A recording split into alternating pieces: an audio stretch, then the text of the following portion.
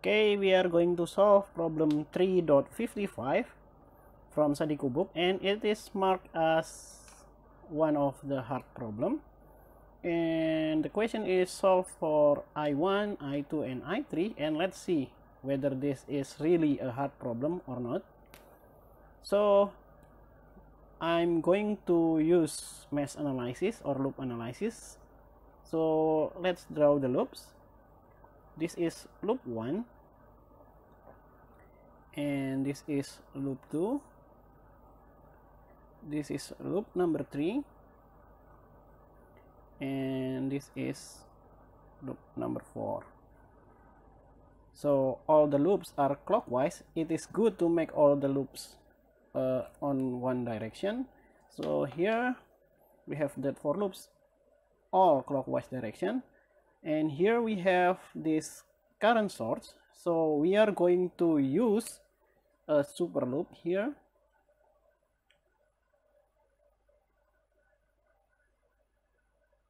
Okay, here the super loop is between these loops, so super loop. And let's start analysis at node 1. I mean loop 1. Okay, we are using KVL. Loop 1, we are using KVL, which states that the sum of voltage in a loop will equal to 0. Now here we have this current source, and it is the only current that pass through this section of the circuit. So we can conclude that I1 is the same as this current source, so it is 4 ampere, and we already done for the loop 1. Now let's move on to loop number 2. Again, we are using KVL, which stated that the sum of voltage will equal to 0, and we start from this voltage source, and here the current is flowing from negative to positive, so the sign will be negative, and the value will be 8 plus. Now we move on to this 12 ohm resistor. Now here we have I1 and I2, but the focus of it is I2, so first I multiply it by I2, and here I1 is flowing to the opposite direction, so minus I1, and then we move on to that 4 ohm resistor. Again, because our focus is I2, we multiplied by I2, but here I3 is flowing to the opposite direction. We don't care about the super loop yet, only the essential loop first. So I subtract I3 from it, and we have done for loop number 2, so 0. I can move this minus 8 to the right hand side, and now 12 plus 4 is 16 I2, and for I1 I only have minus 12 I1 plus, and then for I3 I only have minus 4 I3, so we will have that equal to 8, and I think we can divide both sides by 4, so I will have minus 3 I1 plus 4 I2 minus I3, and that will equal to 2. Let's save this as equation number 1. And we move on to loop number 3 and loop number 4, or the super loop.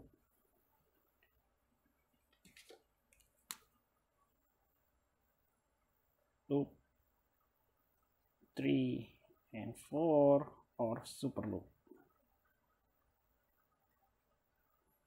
And we are again using KVL, and we start from this voltage source here, the sign will be positive because it's flowing from negative to positive. So positive, and the value is 10 volt. And now we move on to this resistor plus 2 ohm. And now the multiplier is the loop inside, not the super loop. So we have this I3 here, but the only current that passed through this is I3, so we have done this part. And we move on to this 4 ohm resistance plus 4. Again, we take a look only at the small loop. So I will have I3, but here I2 is flowing to the opposite direction here. And then we move on to this 6 ohm. 6. But now our focus is to this small loops, which is I4. And here I1 is flowing to the opposite direction, so the current of I1 is 4 ampere. So I subtract 4 from this, and that will equal to 0. And then what can we do here? 10 plus for I3, I will have 6 I3. And for I2, I only have minus 4 I2. And for I4, I only have this one, 6 I4. And here I will have minus 24, and that will equal to 0. And 10 minus 24 is minus 14. Minus 14 to the right hand side, we will have 14. And we can order this as 4I2 plus 6I3 plus 6I4, which is equal to 14. And now we will have here, we can divide both sides by 2. So I will have minus 2I2 plus 3I3 plus 3I4, and that will equal to 7. Let's have this as equation number 2.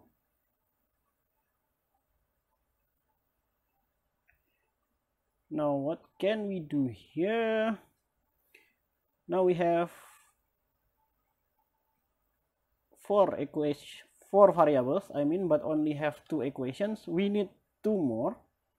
So let's see what can we do here. Okay, now let's take a look at equation number 1. We can still simplify this by substituting I1, because I1 is 4 ampere. So let's change this equation 1 to more simplified one. So let's do it here. So minus 3 multiplied by I1. I1 is 4 plus 4I2 minus I3, that will equal to 2, and this become minus 12 plus 4I2 minus I3, and that will equal to 2. So I will have 4I2 minus I3, that will equal to 14. Now we have this as equation number 1. So now we have 3 variables and 2 equations. 3 variables and 2 equations. So we need one more equation. So let's see what can we do, but I need to clean the whiteboard first, and I will save this one and this one. Okay, we have clean whiteboard now, and I will take a look at this current source. So the 1 ampere current source here, the current that goes to the same direction as this current source is I4, so I4 sign will be positive. I will use black here. oops, sorry. And so I4 will be positive and I3 is going to the opposite direction, so minus I3, and the resultant will be this current source value, so it is equal to 1, or we can reorder this as I3 plus I4 is equal to 1, and let's have this as equation number 3. Let me move it here and we will start fresh. Okay, let's solve this system of equations for I1, I2, I3, and I4. I1 is already known, so we only need to have I2, I3, and I4. So first I want to eliminate this I4 here by using equation number 2 and equation number 3 multiplied by 3. So I will have this as minus 2I2 plus 3I3 plus 3I4, and that will equal to 7. And equation number 3 multiplied by 3, so I will have minus 3I3 and plus 3I4, and that will equal to 3. Now we can subtract this to eliminate I4. So I will have minus 2I2, and here it's become 3 minus minus 3, it's 6I3, and we will have this as 4. And now what can we do here? I want to eliminate this I3, so I will use equation number 1 multiplied by 6. So I will have 24 I2 minus 6 I3, and that will equal to 14 multiplied by 6. What is 14 multiplied by 6? Okay, let me 84. So we can sum this to get this 88. This will cancel each other, and this will be 22 I2. And here we will get I2 is equal to 88 divided by 22, so it is 4 ampere. Now we will have I2, and we already have I1 here. So we can get I3 here. For I2 minus I3 is equal to 14 from equation 1. So we can substitute this for 2I2, and we will have these equations, and let's solve it for I3. So we will have I3 is equal to 2 ampere. And now we can get I4 by using equation number 3. So I will have minus I3 plus I4 is equal to 1. I3 is minus 2 plus I4 is equal to 1. So I4 will be 3 ampere. So now we will have I1, I2, and I3, but the question is capital I1, capital I2, and capital I3. Let's solve for it, and first let's clean the whiteboard. So now we are going to solve for capital I1, capital I2, and capital I3. And let's start. Capital I1 is equal to this. The current in this loop is the same direction as I1, so I4 will be positive 1, and here I1 is going to the opposite direction, so minus I1. And now we can substitute this value. I4 is 3 and I1 is 4, so I will have minus 4, or I1 is minus 1 ampere. Capital I1 is minus 1 ampere, and I2, okay, I2, this red one is the same direction as this I1, so I1 will have positive sign, and I2 is going to the opposite direction, so minus I2. So I will have I2 is equal to I1, it's 4, minus I2, it's 4 ampere, and so we will have I2 is equal to 0 ampere here. And the last one, capital I3, that will equal to I2, the current in the same direction, minus I3.